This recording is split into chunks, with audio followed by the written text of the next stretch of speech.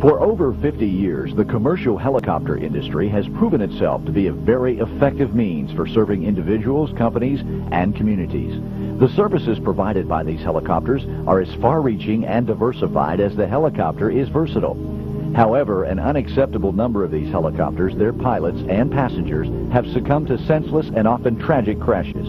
And the highest percentage of these crashes have been caused by human error, namely pilots making poor safety of flight decisions. What's even more alarming is that the same mistakes are being made over and over again throughout our industry. As you go through this training and watch the scenarios, we suggest that you should concentrate heavily on the error chain depicted in each scenario and how these steps ultimately lead to a crash. Ask yourself, what were the contributing factors? Were there opportunities to break the chain? Was there a specific culture within the company that influenced the pilot's decision-making? And were there direct and or indirect pressures affecting the decisions of the pilot? Finally, before we begin with the scenarios, it is important to emphasize that this video would not have been possible if it were not for the support of the helicopter operators shown in the scenarios and named in the closing credits. These companies allowed the use of their equipment and personnel and the display of their logos for the demonstration of unsafe practices in the sincere hope that taking a proactive approach through this training will help to significantly improve the safety record of our industry.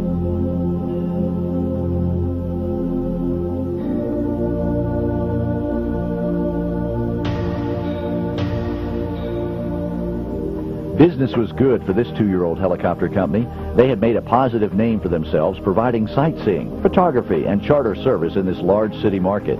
Additionally, they recently signed their first major electronic news gathering contract for one of the major networks. The bidding competition was fierce, the budget was tight, and the contract was short-term, with a long-term renewal option based on satisfactory performance. Paul has been a pilot for this operation since its founding, and one of the 3 full-time pilots employed here. He has a good safety and work history and enjoys his job. But it hasn't been all easy. The news contract has added a much higher workload to the pilots because of the 24-hour service required. Also, the customers often showed a lack of understanding about safety of flight issues, especially regarding weather. One of the 3 pilots had been out sick with the flu, leaving Paul and the other pilots to carry the load with no breaks. The network doesn't care about the operator problems. They just want their aerial video. The 24-hour, 7-day-a-week demands of a news contract also added a new workload for the maintenance department, as the entire company tried to deal with making it through the trial contract period and ultimately winning that long-term contract. This day started like most others. Maintenance was checking the helicopter and finally dealing with some small squawks because the helicopter flew most of the night on a big story about a large protest demonstration that went out of control. Paul checked the forecast for his day shift to determine how the weather might affect his entire day. Often when the call comes in for a hot story, there's no time to receive an update, especially when you know your competition will be racing you to be first on the scene. Maintenance released the helicopter, but reminded Paul that a replacement fuel quantity sending unit for the one that was acting up the previous night had been ordered, and to watch his fuel consumption carefully. Paul pre-flighted his aircraft and began his flying day with the morning traffic watch flight and covering 2 associated auto accidents. Paul and his camera operator noticed the fuel gauge problem, but they would handle it with more frequent fuel stops. Shortly after the traffic watch duty and a quick refueling, Paul and his crew were back out covering a train derailment and a van fire. When Paul finally had a break in the action, he was immediately recruited to give a safety and security briefing to some local fire department trainees. It wasn't long before Paul and the crew were back out to cover a structure fire, and then happened to be on scene for a car chase that ensued. Soon the chase concluded, and as the helicopter was returning to base, they were dispatched to a rescue operation where 3 fishermen were trapped on a jetty due to the rising tide. Paul wanted a quick fuel stop because he wasn't sure about his exact fuel consumed, but the competition was already on the way, and the network on Paul's contract wanted to break into live coverage and told him to get there immediately and preferably first. Paul did arrive first, just in time to transmit video of the first fisherman being lifted into the rescue helicopter. The competitor arrived a couple of minutes later, and they both covered the rescue of the second fisherman. By this time, Paul was really uncertain of how much fuel he had left due to the bad gauge and told his producer that he wanted to return. She became emphatic about him staying on the scene as long as the competition was there and the 3rd victim was rescued. Since the rescue was progressing quickly, Paul decided to stay on scene until the 3rd victim was removed from the jetty.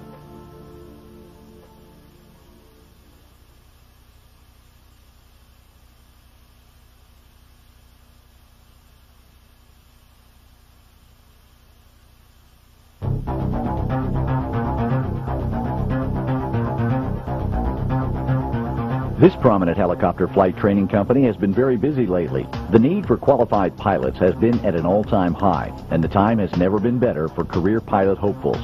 School enrollment has been nearly to capacity, and the students and instructors have never been more enthused about their prospects for finding work as a career helicopter pilot. One of the company flight instructors, Manny, who has about 1,250 hours total time, is now very pleased at how employable he is in the mainstream of the industry. Because of this, he was preoccupied with faxing off resumes, making phone calls, and performing other activities associated with moving on from the world of flight instruction. With over 1,000 hours of instruction behind him, he is extremely comfortable in the aircraft and has developed a feeling that he can recover from any situation a student might put him in. Manny also has been telling his students that pre-lesson and post-lesson briefings are really not necessary, and he'll just talk about their lesson plan in the air, in spite of the fact that the other company instructors are all conducting formal lesson briefings with their students. On this day, the student had already been waiting for 15 to 20 minutes for Manny to first get off the phone and then to finish telling his buddies about his conversation with a potential employer. A company supervisor reminds Manny that he and his student are now running well behind schedule, and if they are going to get the lesson done prior to the next time slot, they need to get going. Manny tells the student to shorten the pre-flight since the aircraft had just been flown and hurry and get the helicopter started. The student did as he was told, performed a quick cursory pre-flight, and then immediately began the starting process. After another quick phone call, Manny arrived at the helicopter and climbed in as the student was still working through the checklist. Manny, who was unhappy with the slow progress being made, takes the checklist from the student and puts it away, saying there's no time for that now. Manny skips the run-up checks and takes the controls himself for the departure. As he does so, he's still finishing his can of soda, which he holds between thumb and forefinger, while he holds the cyclic with his other three fingers. The pickup was abrupt and hurried from the parking area, and the actual airport departure consisted of a rapid 360-degree turn, followed by a very exaggerated nose-over takeoff. The aggressive takeoff caught the attention of other instructors and their students who were standing on the ramp. They were all commenting and shaking their heads in disapproval of this cowboy style of flying. Once in the practice area, Manny conducts a reasonably professional lesson for the first 20 to 30 minutes, concentrating on hover work. But then he starts to get a little bored and decides to add a little entertainment to the program. After cautioning the student never to do this himself, he takes the controls. His routine begins with a rapid pedal turn, similar to what he did at the airport, followed by another Hollywood-style departure. He then pitches down into a long utility path cut between tall trees and does a high-speed run, nearly touching the ground as he followed the path. Manny was obviously enjoying this maneuver and looking for his students' approval. Once they approached the end of the path, Manny did an abrupt pull-up followed by a hammerhead-style turn to take another pass down the path. Manny then flew the aircraft back to the flight school base, where he quickly brought the helicopter into the parking area and abruptly planted it on the parking pad. He left the student to do the shutdown, exited the helicopter, and proceeded to the office so he could continue with his job hunting calls. The student really enjoyed this experience and believed it was the best flight he'd had so far. He tells this to a couple of his fellow student buddies and describes the details of the flight with great animation. Excited about his new helicopter experience, the student decided he wanted to fly some more and took an aircraft out for a solo flight.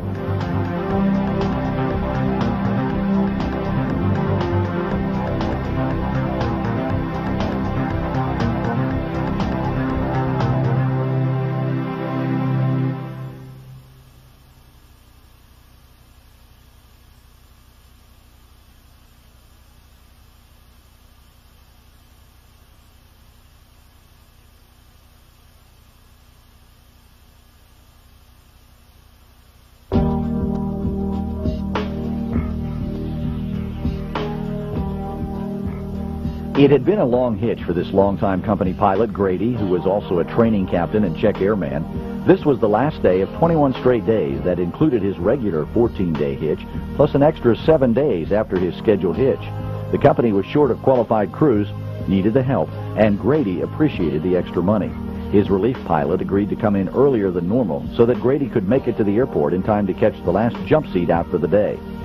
But this day would be no different from the others, and Grady was very busy with differing assignments, including typical flights to rigs and various aircraft, training work that needed to be completed, and performing maintenance run-ups.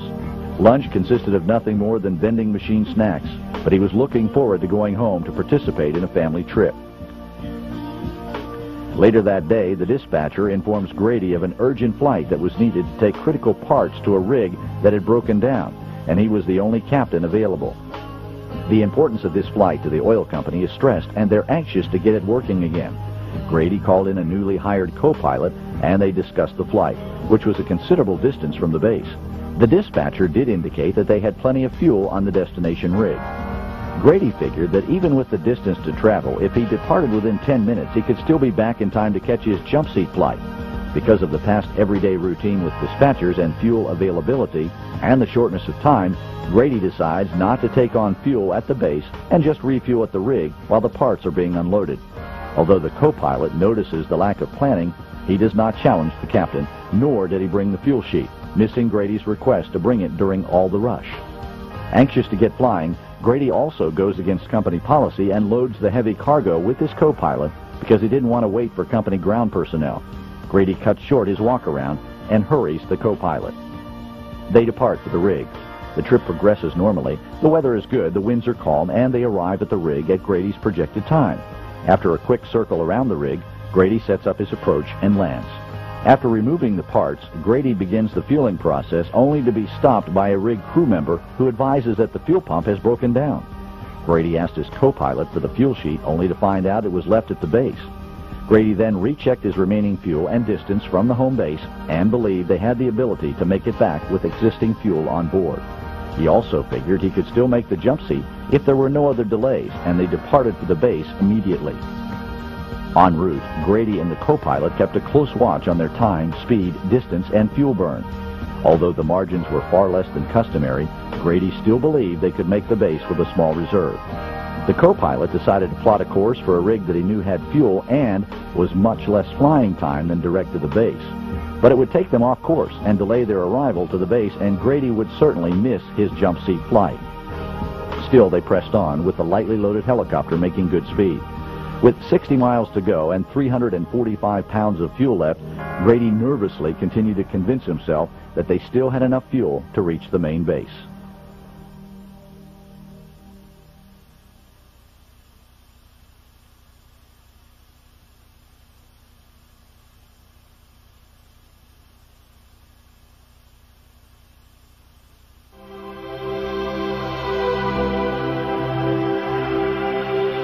It's midsummer in Alaska and the high season for tourist activity. The cruise ships were in port for the day, and tour flights were fully booked at this helicopter tour operation, which has begun its second season in business.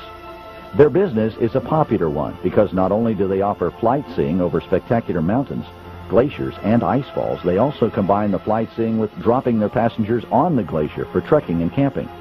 Although the tourists enjoy anything the helicopter company provides, the pilots especially enjoy the opportunities to get deep into the higher country, which is often restricted when the weather is low. During the past several days, the weather has been too bad to fly, and it was decided to take advantage of the downtime and do some scheduled maintenance early. However, on the following day, the weather unexpectedly began to improve, and the maintenance crews were immediately under pressure to get the work completed in a much shorter time period than originally anticipated so as not to miss any flights. An hour before the first group is scheduled to be picked up at the dock, the Air Tour Company dock representative arrived to meet the shore excursion manager from the ship to coordinate the day's departures. Due to the marginal weather and the reports of cancellations for the last several days, the shore excursion manager makes it clear if there's any likelihood the group will not be able to fly, she would rather reschedule them on another activity. The shore excursion manager also mentions that the other helicopter company that offers flight-seeing trips for the ship's passengers is flying. After more assurances from the Air Tour Company representative, the group leaves the dock for the heliport. The group arrives at the heliport where they are outfitted and briefed for their glacier flight and trek. Dispatch is concerned that the next group is scheduled to leave town shortly, and they need to let the dock rep know if she should send them out or not. The shore excursion manager from the ship wants to know if the first group is going to fly on time, and threatens to cancel the rest of the departures and book her passengers on other trips if the tour flights aren't going to proceed as scheduled. The pilot, Jason, reminds the mechanic of the tight situation, and the final stages of the work is completed in a rush, and the aircraft is put back online in time for the tour flights. The shore excursion manager is informed to continue sending the groups, and the flights would proceed. The first group boards the helicopter. Jason does a cursory walk-around and then departs for the first of many scheduled tours. The flight began well, but the weather began to worsen with lowering ceilings and rain present. As the flight continued, the weather didn't change. However, an occasional small vibration in the pedals did get Jason's attention. But the passengers were engrossed in the ride, so he decided to continue the flight and have maintenance check it out upon return. Additionally, Jason, having been bored with not flying for days, decided to go to a special site in the higher country that he knew would really thrill his passengers, and it would be fun for him. As he got closer to the site, he encountered weather that caused more concern about terrain obscuration and whiteout possibilities. But he had promised his passengers to take him to this site and didn't want to back out on his announcement.